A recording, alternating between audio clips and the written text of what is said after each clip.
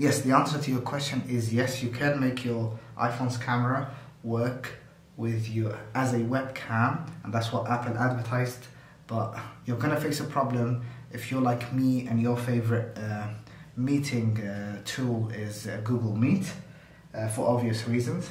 But if you're one of them Google fans who want to use Google Meet and you can't get your camera, your iPhone camera, to work as a webcam, the solution is very simple. I do not know how Apple doesn't mention this on their website. So simply, the solution is you have to put your phone in landscape mode, restart Chrome.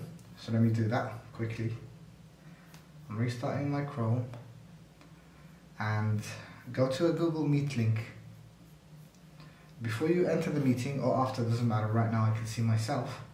You have to go into the settings, choose video, and you'll be able to see your iPhone camera alongside your FaceTime HD camera from the internal laptop. It works very quickly if you go to FaceTime.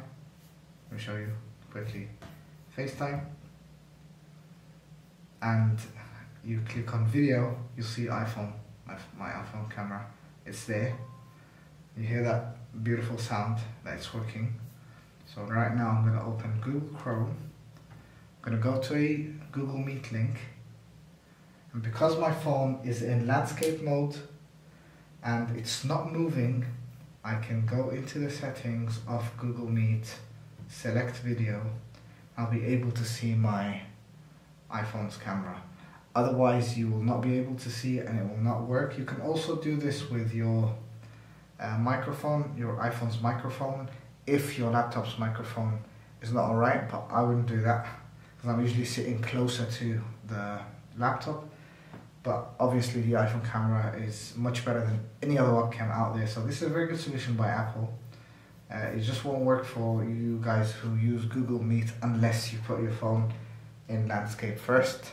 Thank you for the person who posted this on Reddit, and I just thought I should put it into a video quickly because I looked for a video, couldn't find it. Thank you very much. This is Abdul, and see you next time. Bye.